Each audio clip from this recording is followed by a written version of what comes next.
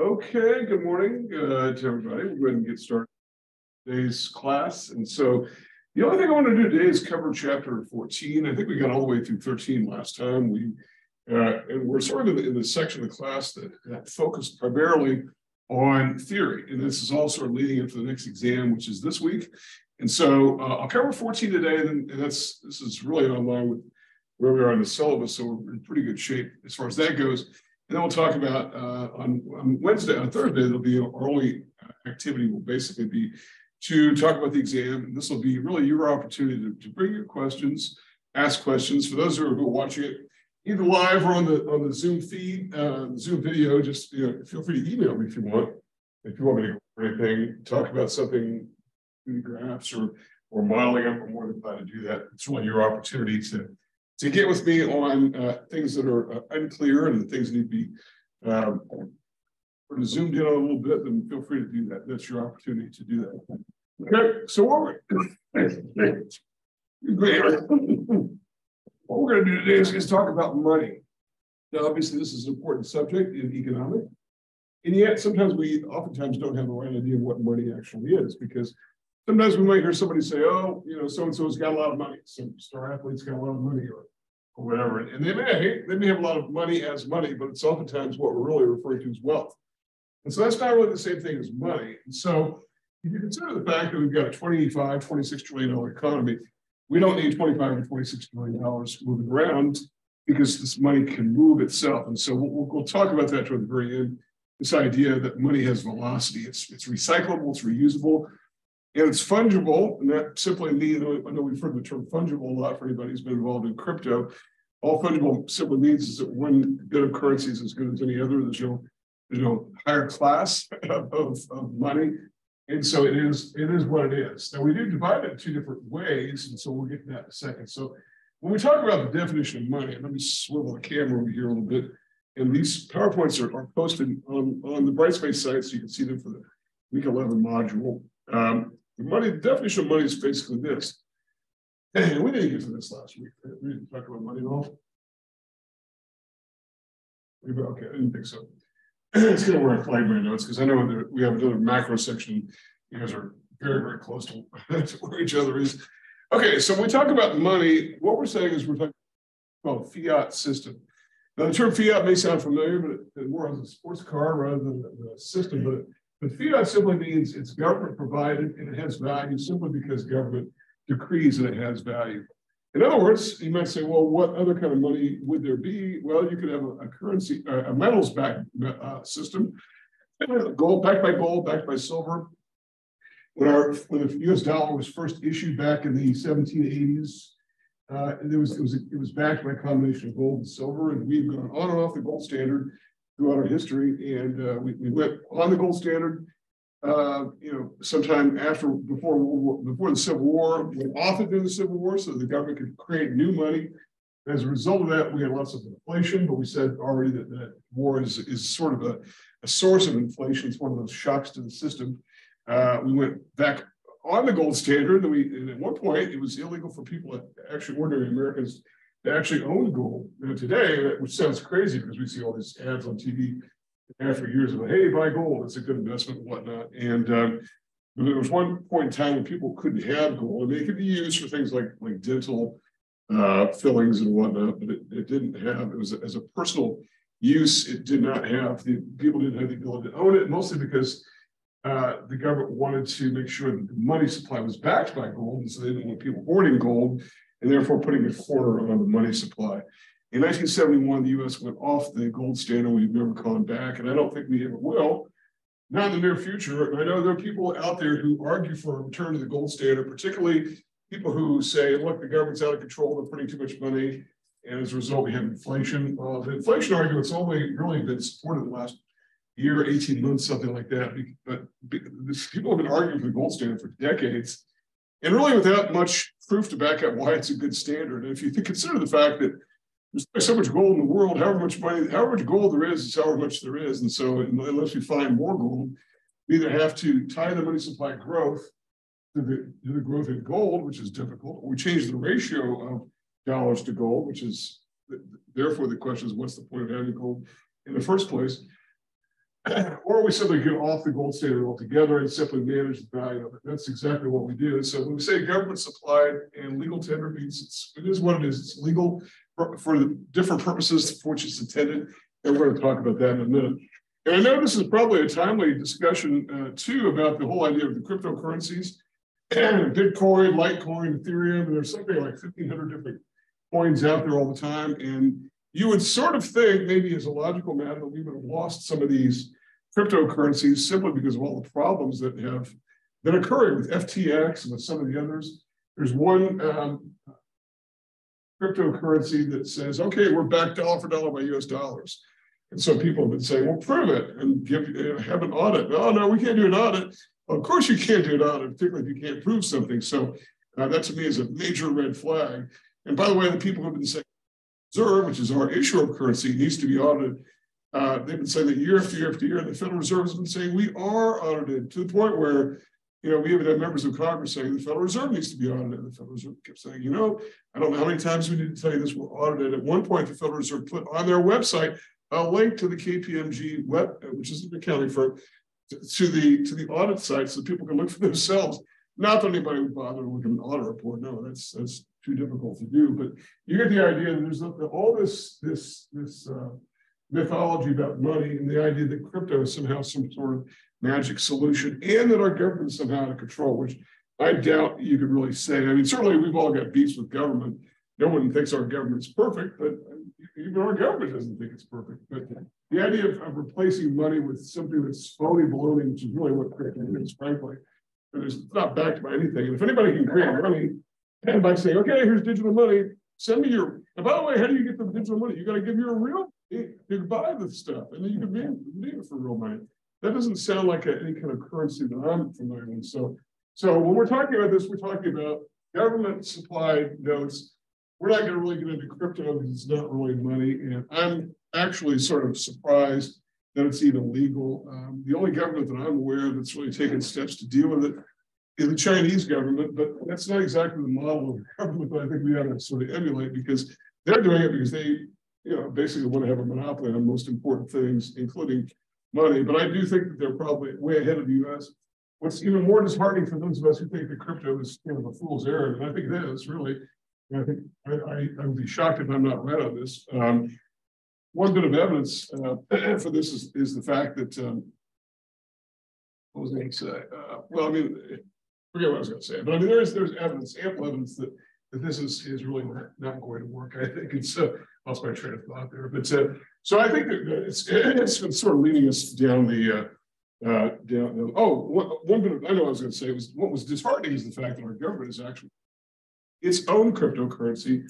President Biden has said, look, I don't know what we do about this crypto, but so he commissioned the Federal Reserve and the Treasury to do something, study it, find out what to do about it. And the solution appears to be that the Federal Reserve is going to come up with its own digital currency, which I don't really understand. And it's not happened yet, so I guess we'll find out what does happen. So anyway, the only reason I get into that little bit of the sidecar is because there's been so much criticism of the money supply and of the management of the money supply that there are people who firmly believe that cryptocurrency is the way of the future. And I don't think that's going to be the case. I mean, if it were the way of the future, why wouldn't everybody insist on being paid in that? Instead, good old money is pretty good. Even though it's not backed by gold and silver, we accept it. The reason we accept it is because we have faith. We have faith in the government to control the value. And when we lose the faith in that, then obviously we have all kinds of problems and we get an inflationary condition. The African state of Zimbabwe has been for many decades now the sort of exemplar of a state that's not got control of its money supply, and the inflation rate is in the tens of thousands of percent per year, 100,000% per year. I don't even know what it is now, because mostly people have given up on that government to support the value of the currency. And so they mostly deal in euros and dollars, whatever it's considered to be, whatever's available, but not the Zimbabwean dollar, which is worth really. Okay? So money is money supported by government. So sometimes though, when we talk about money, as opposed to wealth, because I think it's important we say someone has money, we may be saying they have wealth in the form of real estate, investments, and things like that. Let's talk about money as money. Sometimes it's better to describe what something does rather than what it is. And so let's talk about the four uses of money. Really, for most, if you look at most textbooks, you really have three main uses. And I'm only going to focus primarily on these first two. This fourth one, your text brings it up, so I go ahead and include it, even though I don't know that a lot of people would consider it to be anything other than one of the three. You can sort of, depending upon the use of the standard of deferred payment, it can be jumped into one of these three categories. But I put it on there just so you've got it, so it matches with what your text has. And so the first of these, and probably the one that we know the most intimately, because the very first interaction we have with money is it's a medium of exchange. Okay, so obviously we buy something with money, and so we get paid in money, we buy things with money. So it's a very simple way of organizing our economy. But what looks like a fairly simple idea is actually took a long time to sort of work its way out to become something as modern as what it is today. Because prior to the existence of money, there was the barter problem. Now, what's the barter problem? Well, first of all, any kind of barter transaction is, as we probably know, a transaction of goods for goods or goods for services or some sort of goods and services back and forth. There's no money intermediary going on here. And so the problem with the barter, there's something called a double coincidence at once with the barter problem. And what that simply means is that if I've got something I want to get, to acquire, I've got to find somebody who's got it, first of all, but then coincidentally I have to have something that they want. That's a real problem. In an era in which, even in an era where there weren't that many modern goods, where most of the goods were agricultural in nature and household-based, things like clothing and farm implements and things like that, it still was difficult to find somebody who had what you want, who coincidentally wanted what you had to provide. And then the issue is, what is it worth? What are 10 chickens worth? One horse? Or probably doesn't sound like a fair trade, maybe 1,000 chickens for one horse? I don't know. The fact that probably a lot of people didn't know. And so as a result, you had this weird system that didn't really make sense. And so where paper money came from in the first place, was after gold has been used for a very long time, centuries. The reason gold was important, and the reason why I think a lot of people are still sort of attracted to it, and I'm not even talking about cryptocurrency, I'm talking about gold and silver and precious metals. The gold in particular, gold is one of those rare elements in the universe that you can't destroy. If you heat it, melt it, it will just go back to its previous form. It doesn't evaporate, it doesn't rust, it just doesn't go away. It's got an unlimited life. And if you ever have seen, like on the Discovery Channel or whatever, like King Tut's tomb, where King Tut's got this gold thing around his body, it looks just as modern today as it did 2,500 years ago or whenever King Tut lived. And that's what gold does. And so there's no surprise as to why gold was accepted as a medium of exchange. But here's the big problem with gold: it's scarce. So as a result, what happened? Paper money originated with goldsmiths. People deposited their gold, didn't want to carry it around, so they would store it and give them a receipt. That receipt then would be the first form of paper money. And so today we don't think anything about it. We use that as a means of escaping the barter problem. That's the first major issue that first major use. The second use is it's really sort of the opposite transaction. Now remember, if we go back to the income approach in computing GDP, this takes us back to chapter 6. We started out with GDP, and we worked our way down to national income, and then we had all these categories where government's collecting taxes like tariffs and indirect business taxes and whatnot. And then we come down to personal income, which is the income earned by households, pre-tax, and we take out personal income taxes and we arrive at disposable income. And what do we say about disposable income? There are only two things you can do with it. One, you can spend it or you can save it. So this is essentially in the form of dollars, right? And if we're talking about some other economy, maybe it's the Canadian dollar or the British pound or the euro, it's the same situation. Everybody can do it, just different currencies issued by different governmental authorities. So either spend it or save it, spend it or save it. And we're talking about here saving in its present form. So here is what is confusing to some, and I bring this up only because sometimes I have a little bit wrong, and that is the idea we're talking about saving in its present state, not converting it to some other asset like a bond or a stock or real estate or something, all of which are stores of value in terms of wealth, but they're not monetary stores of value. They're accounted for in terms of money, but they're not money itself. You can't say a house or an office building or a farm is money.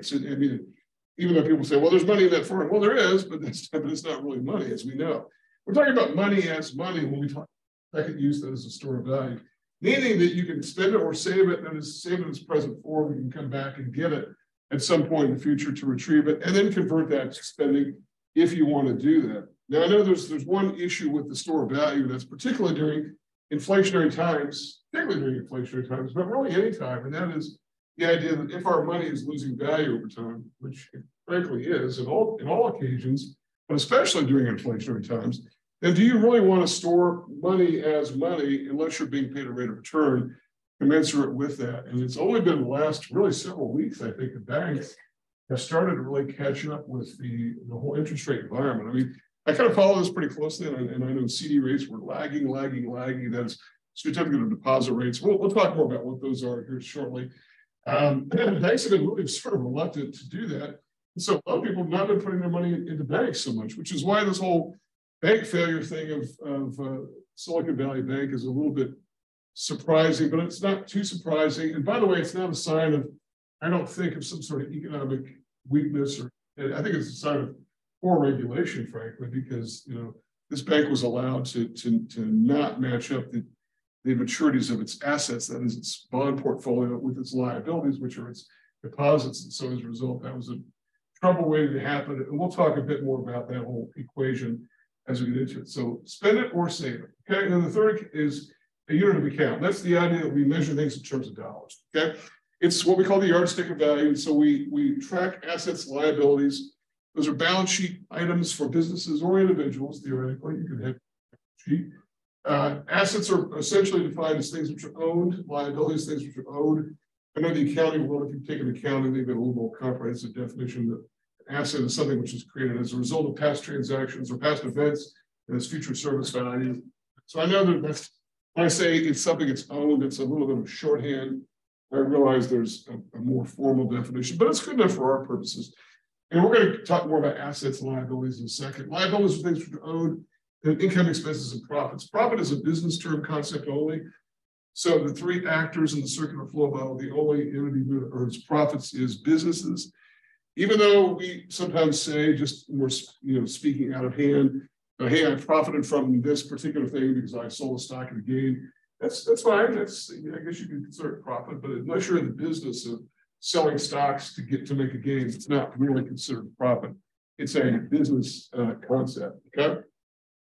All right. And then the fourth one is the standard of deferred payment, and that is money flows in the future are measured, whether money flows in, money flows out, whether it's at the private sector level, businesses and financial institutions, or whether it's at government.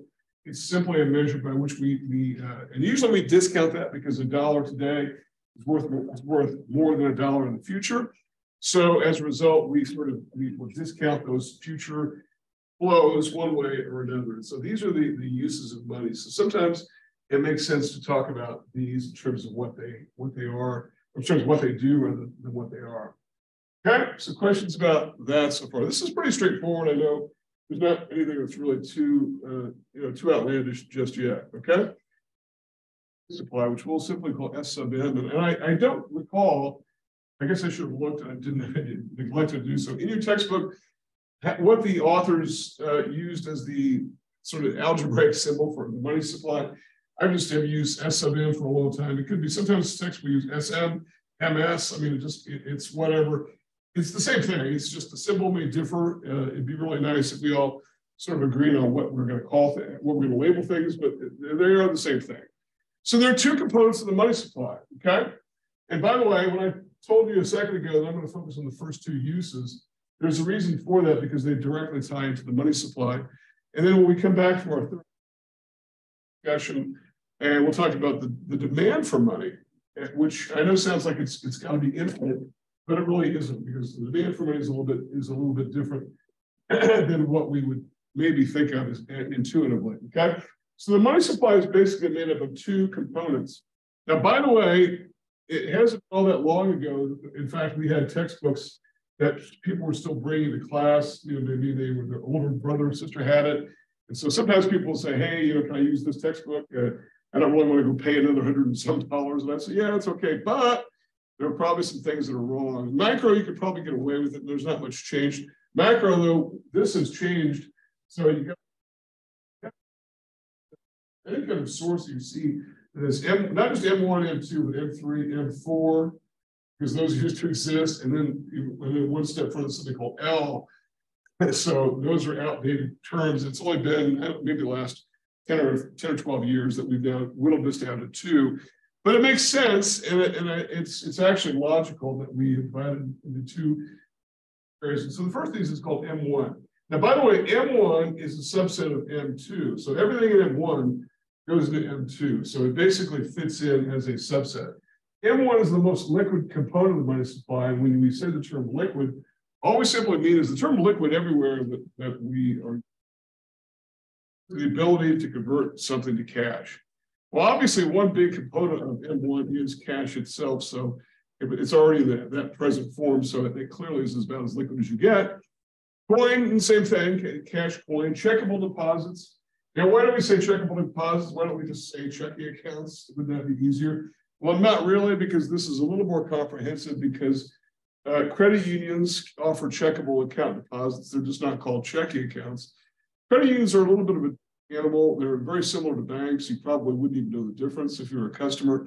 One difference is that the checking account is known as a share draft account typically, because theoretically, the owners or the depositors are owners of the credit union. And that's more of a sort of a legal fiction than it is anything else. But nonetheless, there are no owners other than, I mean, if there's nobody to own it, then it's got to be owned by the customers. And so when you're drawing a check on your bank account in a credit union, you're drafting against your share of the ownership, theoretically.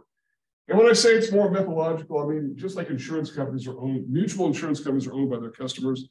And State Farm, if you have car insurance with State Farm, like I've had for years, I don't really feel like I'm an owner of State Farm, and nobody calls me and says, "Hey, what's your opinion on this?" Right? I mean, it's a little bit of a legal fiction, but nonetheless, the only reason I bring up checkable deposits as opposed to checking is because that exists. Also, some savings accounts have checkable privileges where you can write checks off of a savings account, to the point where now we have to wonder, is there a big difference between checking and savings? And at one time there was, and it was really well enforced by the government. In fact, one of the portions of M2, that is the non-M1 portion of M2, was important, was this idea of time deposits or even savings accounts.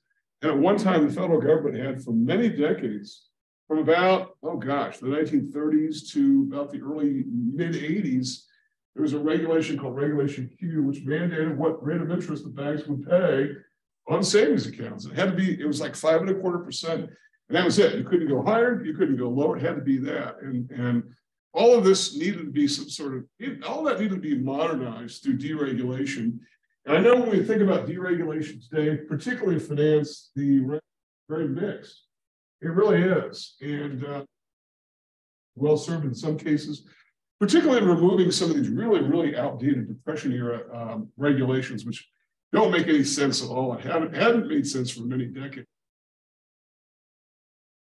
Some of the crazier things to go on, like subprime lending, is, that's maybe not so good. And I think that maybe, I don't keep saying this, but I really think crypto is a ticking time bomb. And I think if you have any advice, go ahead, but just keep your eyes open. And if you lose money, then don't come to me, because I think you're going to be probably all going to go away at some point. In fact, I just think it's going to. I think thing, and all these innovations in finance tend to not really go nowhere. It's the only profession I can think of that people always come in with brand new stuff and say the world is different. All the world, everything's changed, and so everything's different. I mean, if your dentist said, "Hey, we have it all wrong. Chocolate is okay. You can eat candy. We had it all wrong in the first place. Everything is wrong." Well, I think we'd be kind of worried about that dentist. But we have no problem with people in the financial industries coming up with these new products. So anyway, I bring up the idea of regulation because there's a bit of deregulation discussion in your book. I'm not really going to get into. I did time in this class to do it, and I know that the financial crisis that began in 2008 oftentimes is sort of laid at the doorstep of the entire deregulation movement. But we're not going to really get into that. Instead, I want to focus on some of the key elements of here. That's M1 and M2. So M1 is the most liquid component, cash coin, checkable deposits. These are very liquid. What we would call open deposits, that is accounts you can get at very quickly. that do pay a rate of interest. And I say this is not interest-bearing form, but really, these things don't really pay that much interest. In fact, they don't even really catch up with inflation at all.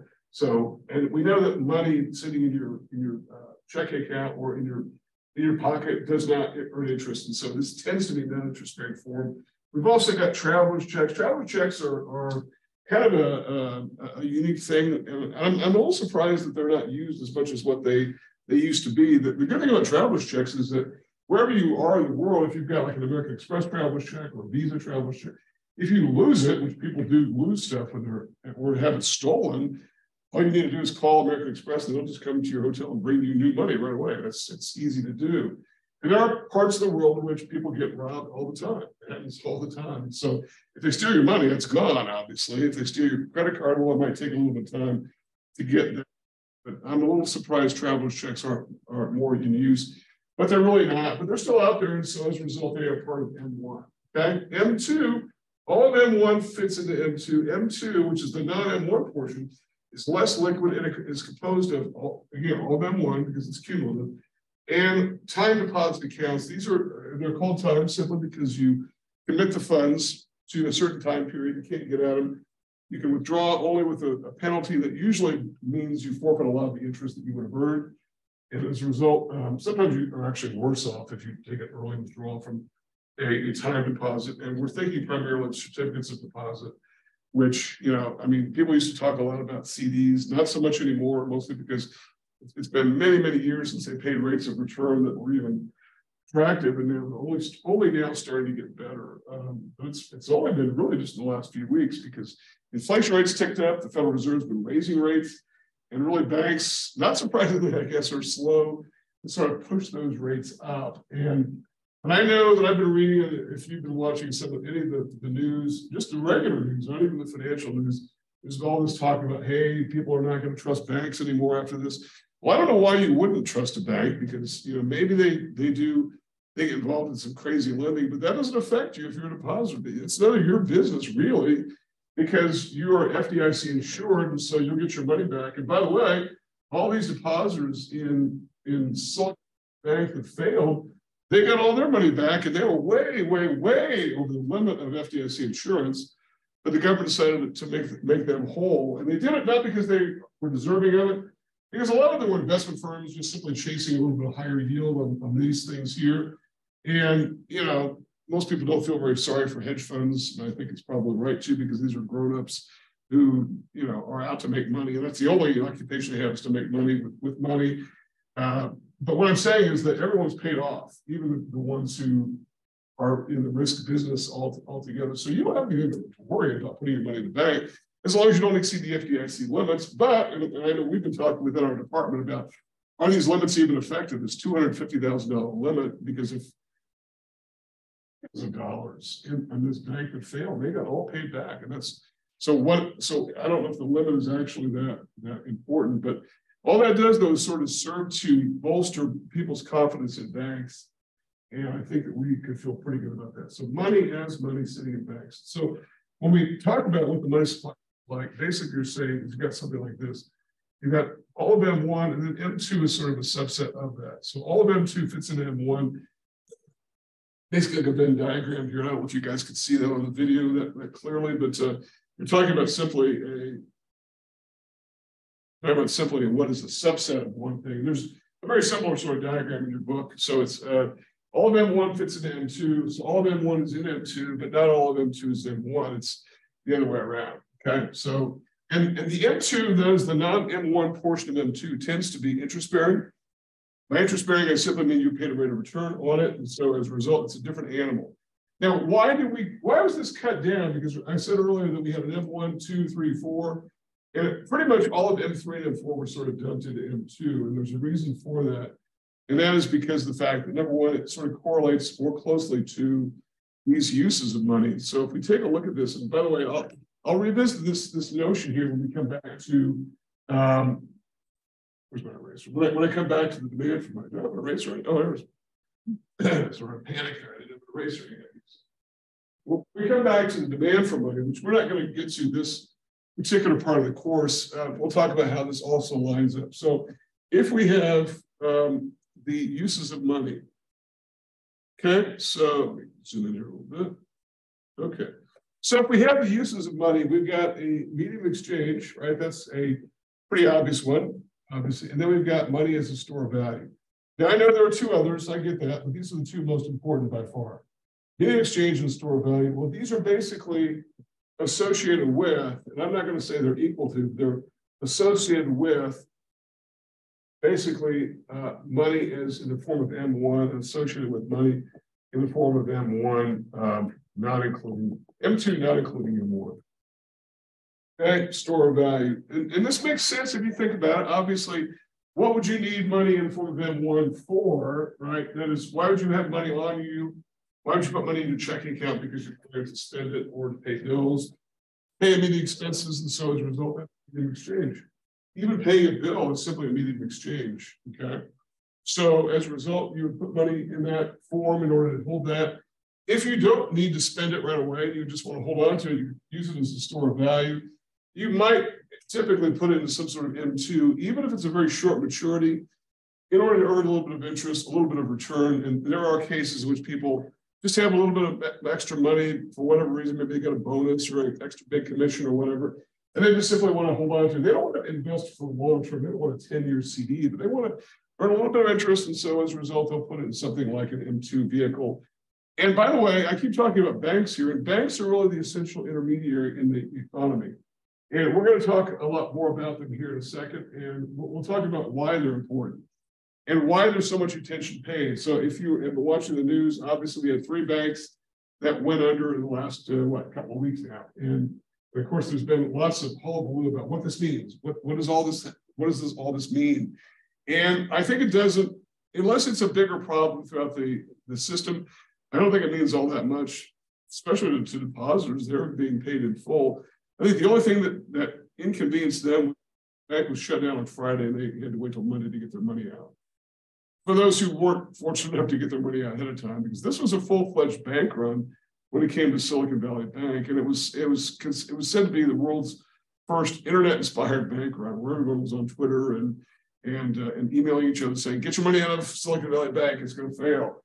If you knew you were over the $250,000 FDIC limit, you probably had a lot of good reasons to get your money out. But that's the problem when everyone wants their money out, because if everybody wants their money out of the bank at the same time, that bank is going to fail because it isn't there. Because all this money that you put in deposit, it's not sitting in a shoebox in the vault with your name on it. It's been loaned out or it's been invested. And usually we say that, well, the bank investments are probably about as good as cash because they can simply sell them. The problem that these banks had, and certainly Silicon Valley Bank, was the fact they were investing in very long-term securities, and the prices of those, the value had fallen. And in order for them to sort of redeem those, they had to recognize losses right away. And that's when the whole bank run began, was when people started making withdrawals, and they had to start, moving money out of these long-term accounts. And by doing it, they had to recognize losses. So it was like $1.8 billion loss in the last quarter of last year. And then the whole thing got rolling. And so I know my very first day in banking, we were, all of us were new mortgage management trainees, and senior executives said, okay, a bank is a house of cards. At the end, that's what you need to know. And of course, we all thought, okay, whatever. really, it's a bank. Banks at that time really hadn't failed since the Great Depression. It was kind of, we thought of it as sort of an historical anomaly. Banks aren't going to fail anymore. But in reality, banks can and do fail. And in fact, if you consider the financial system is very fragile in general, I think we need to be aware of that. Because whenever we have these economic problems, that a lot of times they stem from the financial world, which is fragile by definition. I mean, you're only talking about a system. I mean, if you talk about a bank being a house of cards, in effect, and if you start pulling out pieces of the cards, the thing will collapse. And as people want their money out, it's not there. It's been loaned out or it's been invested. Usually the investing part is not a problem, but this bank, Silicon Valley Bank in particular, made a fundamental error, and that was investing in the wrong securities. They did not match their very short-term money. They're investing in long-term securities. They simply, because the value of those had fallen because we issued a time when interest rates were very low, and so people don't want those low yielding bonds. They want higher yielding bonds, and so they're willing to pay less for them. So meaning that if you're holding them, That's one of the problems. Remember, that's one of the problems we said about inflation, that the value of long-term contracts is diluted, which it is, and they had to recognize losses. That's what started the whole thing. So it's one way to look at banks is that they're a house of cards inherently. There's no, even the biggest and best capitalized of banks is a house of cards, and they're really propped up by nothing more than the popsicle sticks of regulation, government regulation. And by the way, if you need evidence of that, Credit Suisse has also just failed in the last few days. This is a major Swiss bank, and you know, it's a bank that I am shocked has gone under because it looks like they're going to be sort of absorbed by their vicious competitor UBS, Union Bank. They've been like Coke and Pepsi, and against each other for forever, and now they're going to be together in one. We'll see how that goes. That will be interesting to see. That's like Apple buying Microsoft, or the other way around.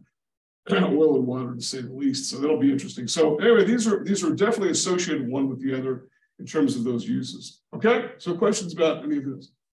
Well, let's talk about banks, because banks are an essential part of the economy, and I think it's very important. And I know that during the financial crisis of 2008, 2009, we had President Obama had nominated a group of very experienced ex-regulators and economists, academics, and whatnot, to say, look, let's sort of figure out, let's do a postmortem on this whole thing and find out what's going on. And we had a former Federal Reserve Chairman named Paul Volcker, who was really esteemed by that time. He was really credited with having stopped the runaway inflation that began in the 1960s and went all the way to the 1980s. And he might have done it with a little bit of hitting the brakes a little bit too hard, I think, in hindsight, but he nonetheless changed inflation expectations. And so one of the things that he said, Volcker, to President Obama, was that banks, commercial banks, are really the heart of the financial system.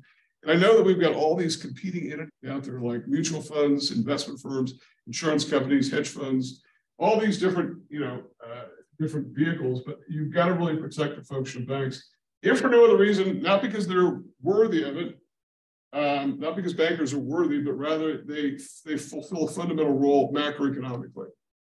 Okay, and that's really the issue there, because I know that during the financial crisis of 2008, when a lot of banks were bailed out, and they weren't bailed out by the government, a lot of people said, including a lot of people in politics, hey, Wall Street got bailed out, where's Main Street's bailout? Well, that's not really the right question to ask, because number one, they really weren't bailed out, really. I mean, it wasn't done probably the best way possible. I mean, I know there was a lot of consternation over the fact that a lot of these banks that were bailed out went ahead and paid bonuses to executives. But as they said, look, we can't abrogate a private agreement. This is a contract we entered into, just like we can't tell a depositor you can't have your money back. We can't tell an employee that they're not going to get paid what they're due. And I know a lot of people thought that was wrong. But think about if you're the employee and you're due that money, right? I mean, you wouldn't like if somebody tried to take your page simply because your bank ran into, or your employer ran into problems. You had nothing to do with it, right? You had absolutely nothing to do with it, and you were due. Yeah, it was, a lot of it was controversial, but the key thing is Wall Street really wasn't bailed out. And by the way, the investors lost money in the investment firms that went down and the banks that went down. Their investment went to zero. So you really can't say in all cases it was a bailout. You really can't.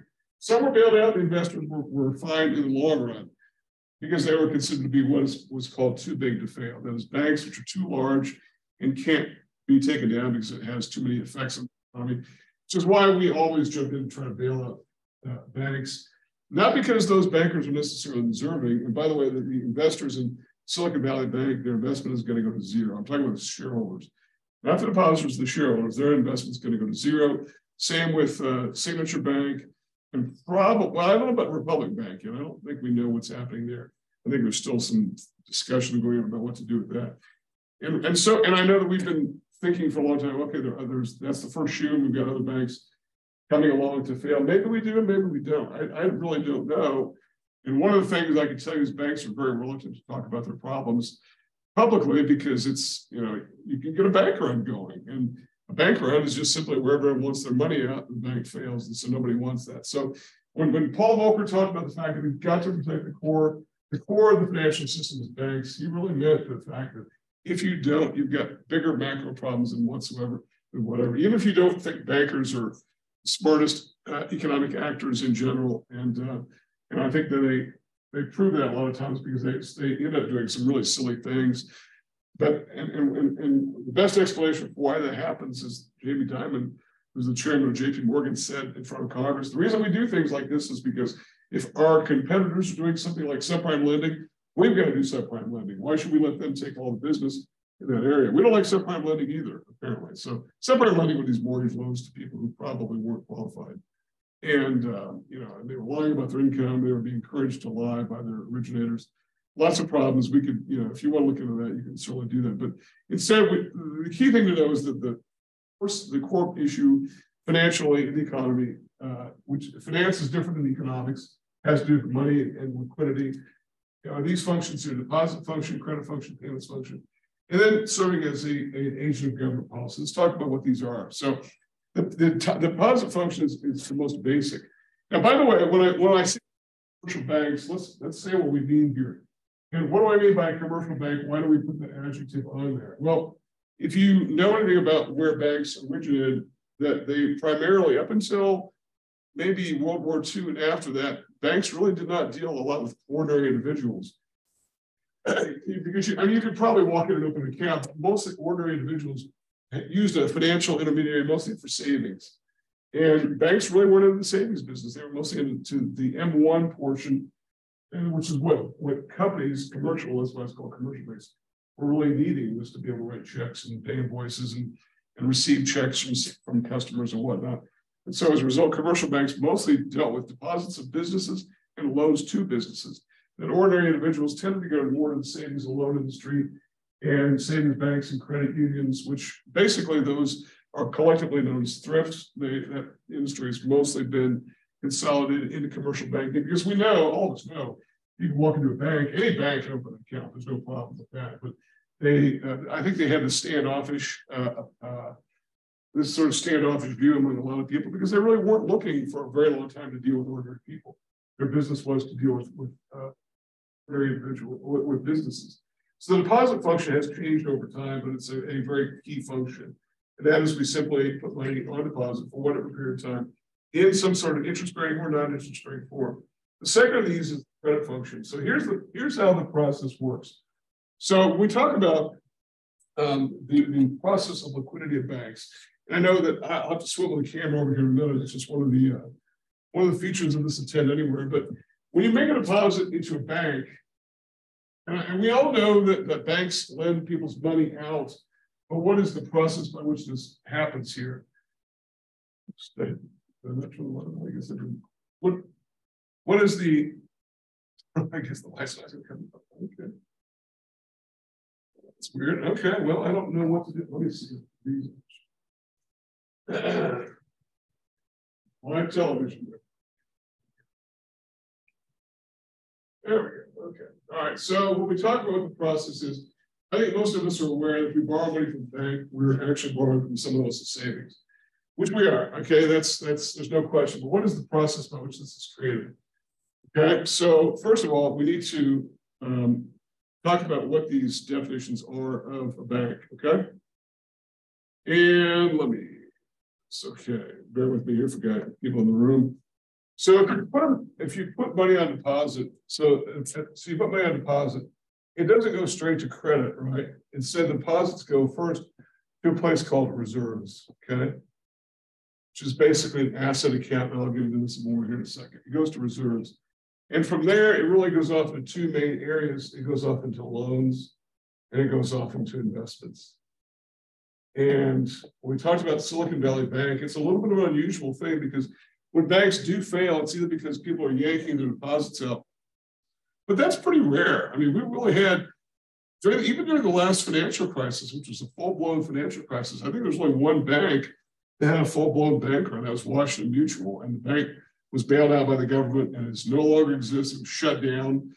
But before that, it was just a bank, which was so weird. Historically, it's been that. Typically, when banks have failed, it's because of bad loans. And that was really the heart of the subprime crisis. All the other banks, with the exception of Washington Mutual, but I think the reason people were yanking the deposits out is because Washington Mutual was a very big subprime lender, and the word was kind of out on them. And so when the word gets out that the bank is going to fail, it's like that Jimmy Stewart movie, It's a Wonderful Life. Everybody goes to the bank and wants their money out. But it's usually bad loans. It's not runs on banks primarily. What's interesting about Silicon Valley Bank is it really wasn't a problem with loans, it was a problem with investments. And that's practically unheard of. And the reason why this went down was because of the fact that these investments, the reason they were losing values because they were bought at a time when interest rates were much lower. And when those rates went up, those holdings became less valuable.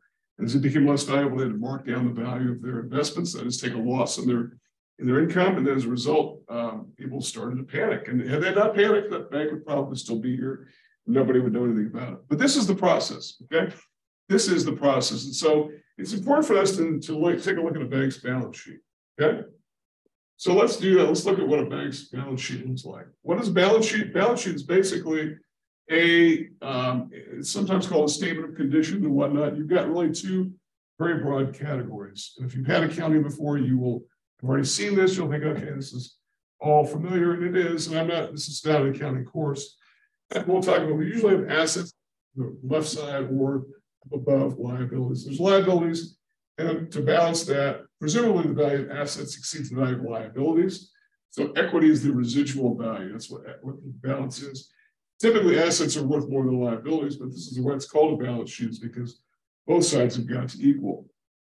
All right, what's the process? You take your paycheck to a bank, you make a deposit. So deposits become a major liability of a bank. Okay, it's the major liability of a bank. And so in other words, you hope they consider it to be their liability because you want that money back out at some point, right? So as a result, that it becomes a liability of the bank. And then what does the bank do? They immediately, let's say you deposit a paycheck, and it's $1,000, right? So $1,000 deposits go up, but it also creates $1,000 balance over here in what's called reserves. A reserve is an asset to a bank, and so a deposit to a bank is both an asset and a liability. It's both an asset and liability. And if you think about it, I know that some of the talking heads on TV have talked about how can you mess up banking.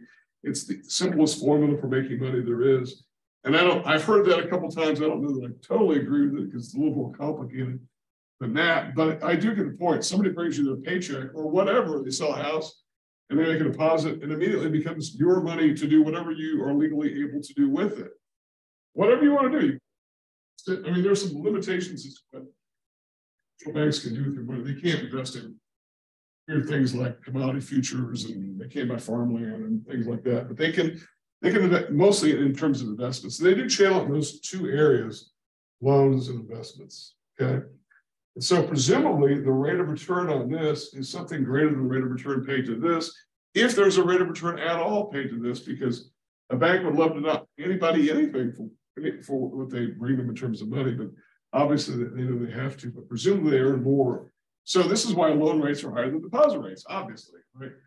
I mean, you can't get a deposit rate that exceeds your car loan rate typically. I mean, if you do, I want to know where that is, because that's how banks make money. So this idea that, hey, how do banks mess this up? Well, it messes it up in a number of ways.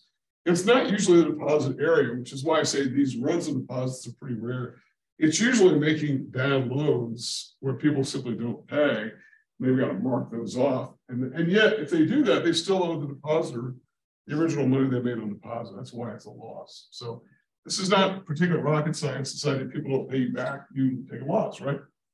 But that's the main system. That's the main formula about what's to happen. So credit is simply a function that is derived from the deposit function. The third function is the payments function. The payments function is tied very intimately into the deposit function.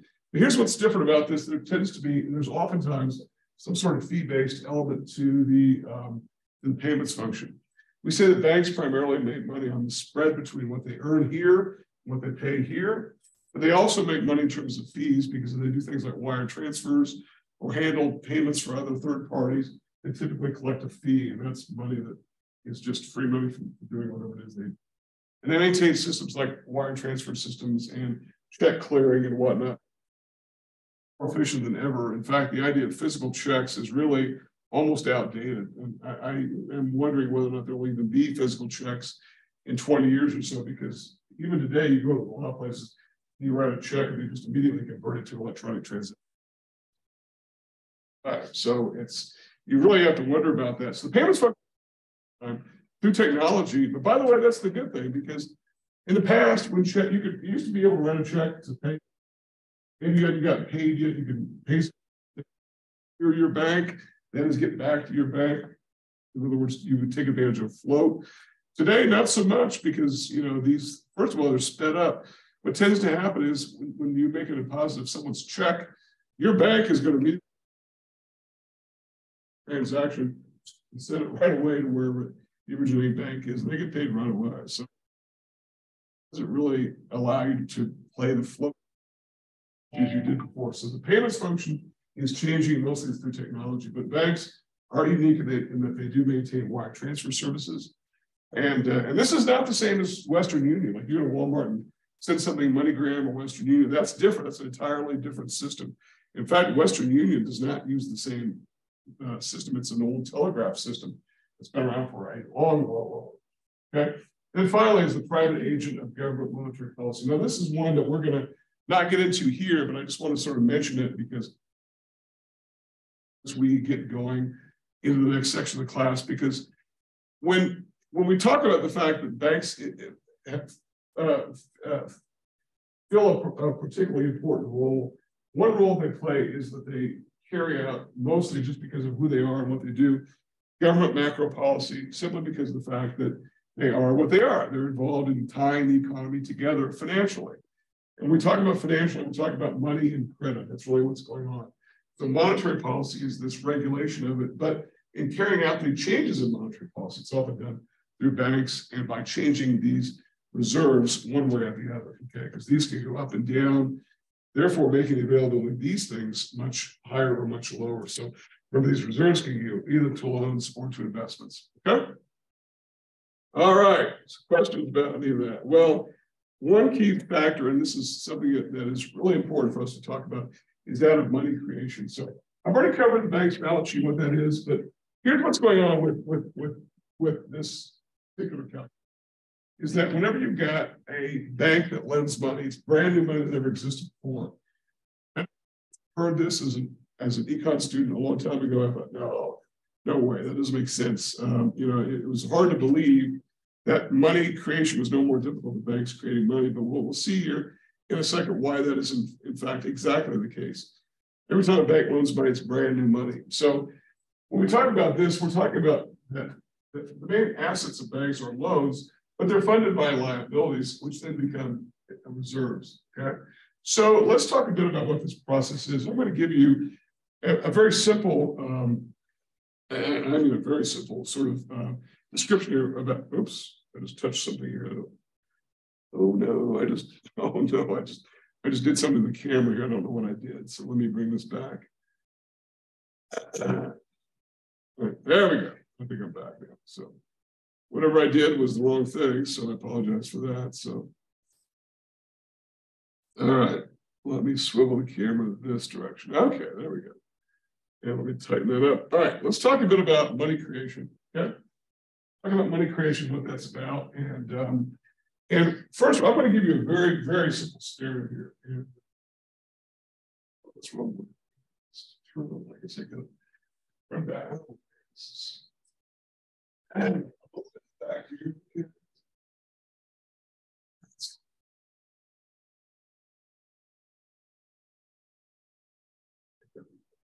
All right, let's talk about money creation. And I'm going to give a very simple example. And I know that the reason I'm going to try to make this simple is because I know that every textbook explanation of this is a little bit too complicated, I think, for what our purposes are in this particular course. I really do.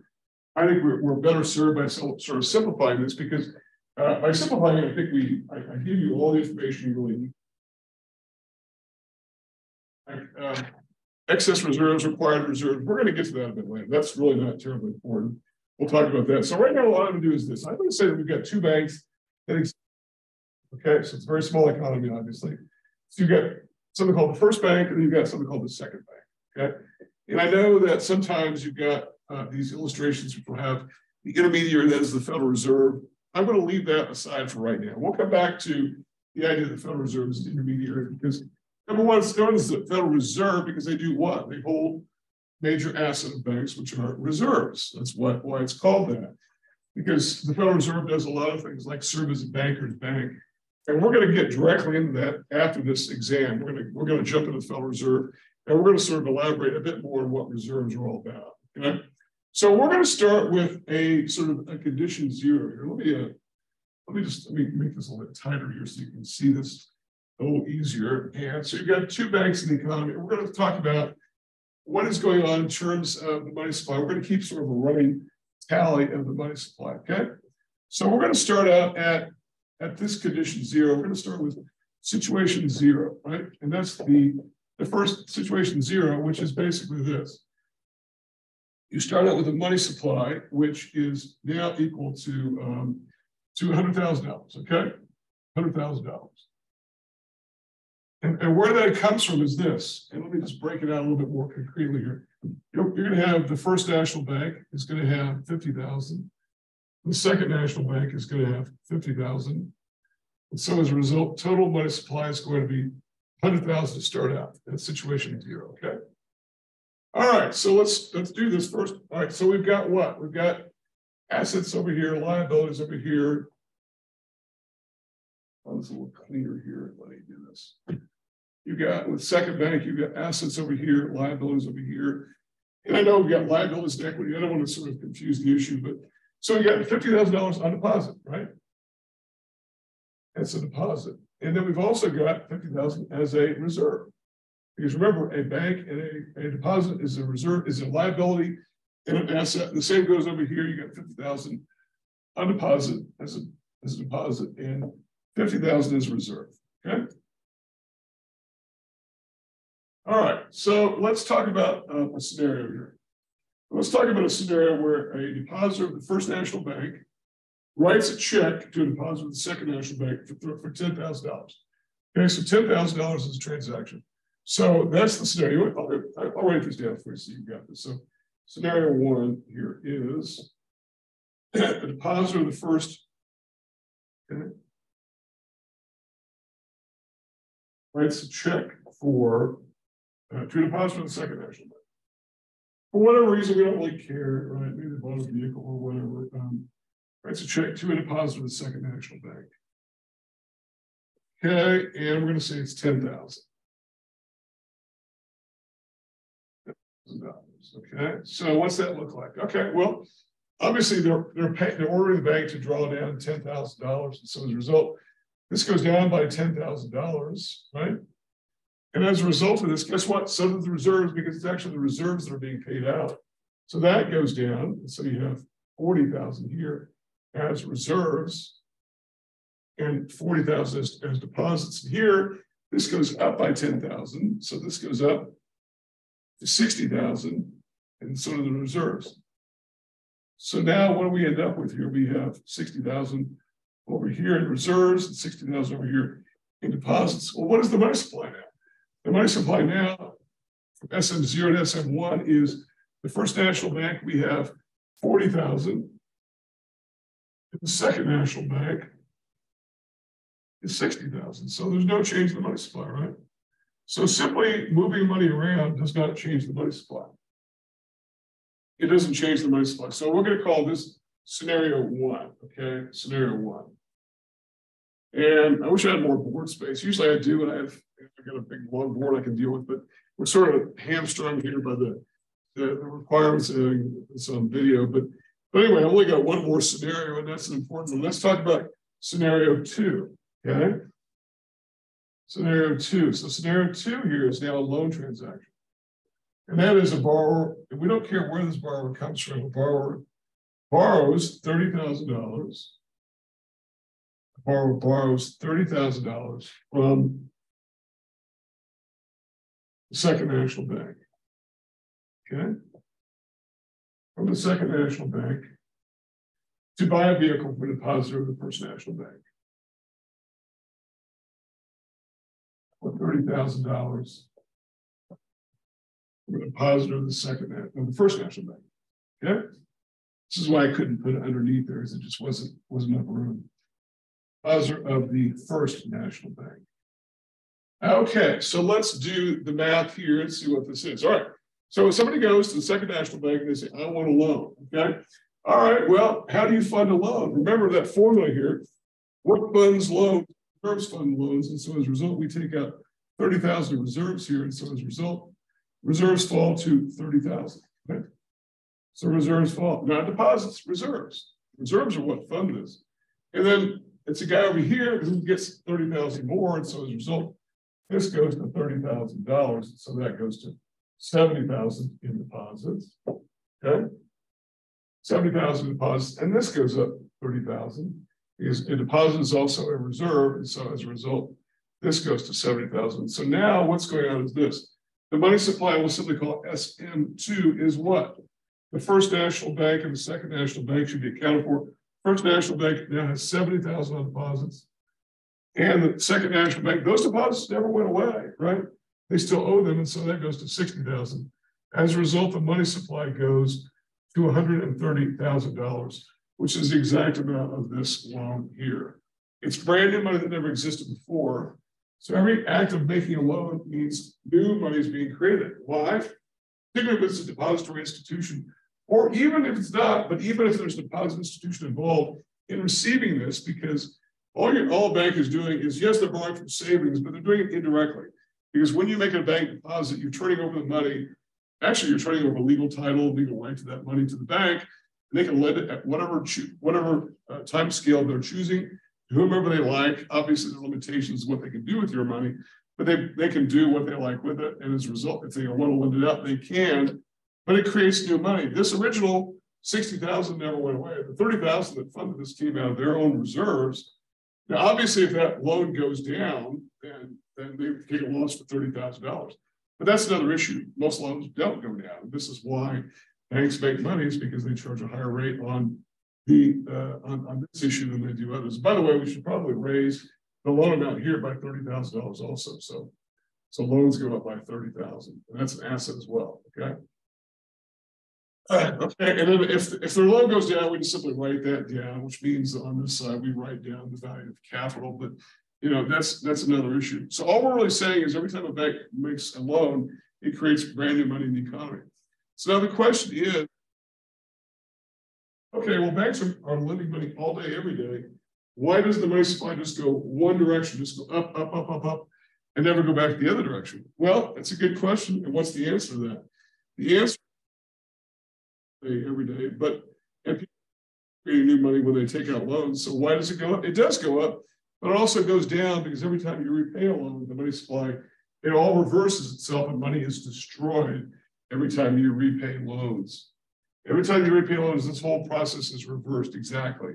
And so repayment of debt actually reverses the money supply. So sometimes this is in the government's interest. When we say that fourth category of bank function is to act as an agent of policy, sometimes the Federal Reserve can create conditions by which banks do what they do. Maybe they make more loans if the government wants more loans out there, speed the economy up. They want fewer loans, they can make that change, and as a result, banks will do that. They will do it, but they won't do it because they're trying to help the government achieve its aims. They do it simply because of their integral role in the economy. Okay, so every time you repay a loan, that. Okay, here's the thing, and we're going to expand on one concept more, and it'll be the last thing that we talk about today, and that is this. It's something called the multiplier. Up to this point, we've talked about one multiplier only, and that's the money multiplier, or I'm sorry, the consumption multiplier. Here we're going to introduce a new multiplier called the money multiplier. And that is the idea that, okay, a bank lending money sets up a chain of events. That is, somebody borrows money from a bank, and now as a result, new money's got to go somewhere. It becomes new reserves somewhere in the system. So those new reserves have got to be loaned and invested.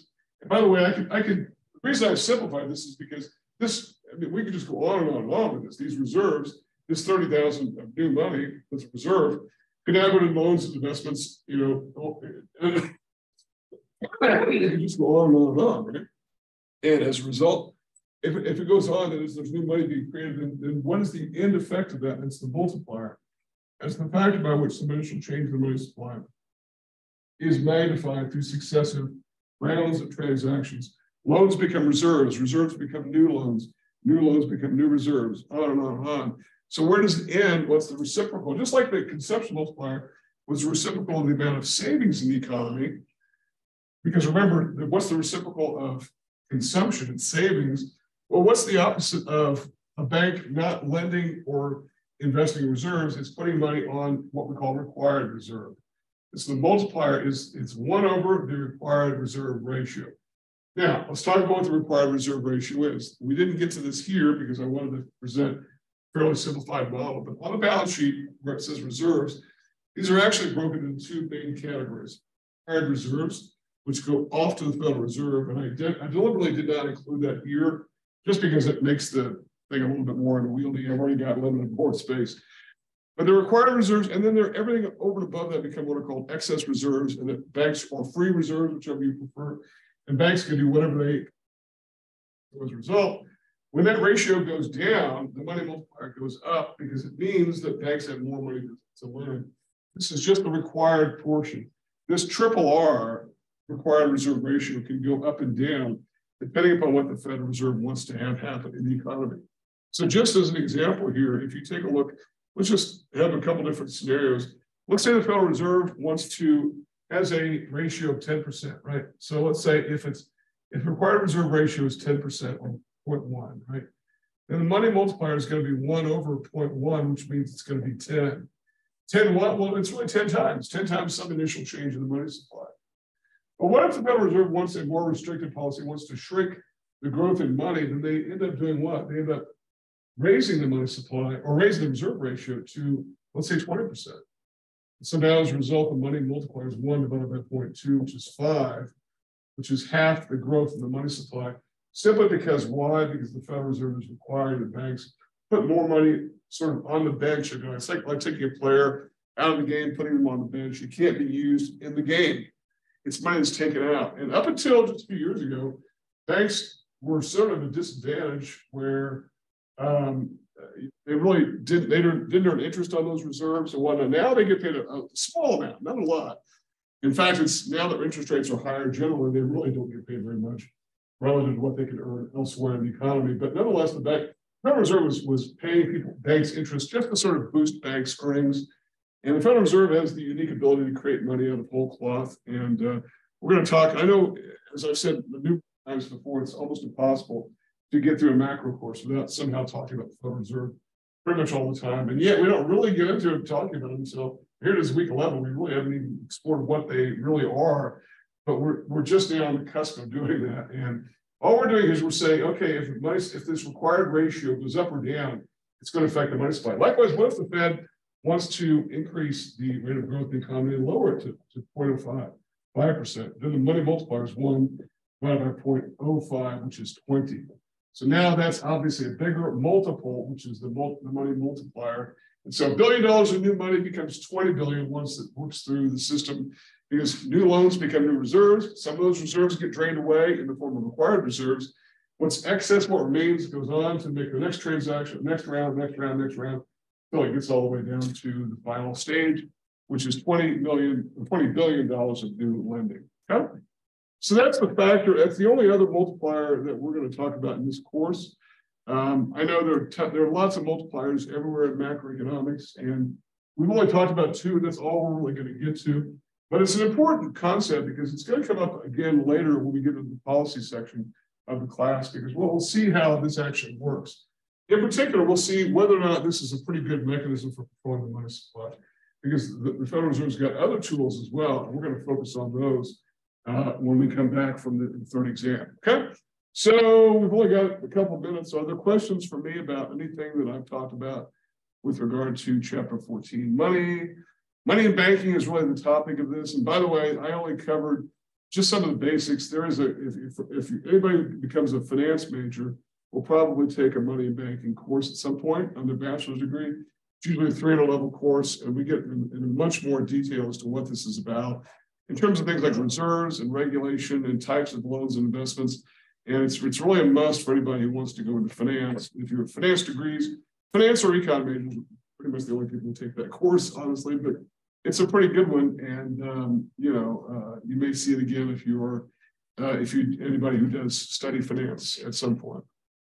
So this is not something that It's a one-off. It's something that will continue to add to your education if you do go that direction. All right. Well, that's it for the day. So we'll come back on Thursday. We will talk about the exam. I'll give you some heads up as to what to look for. Give the details and bring your questions. And we'll go from there. So have a great rest of your day. See you next time.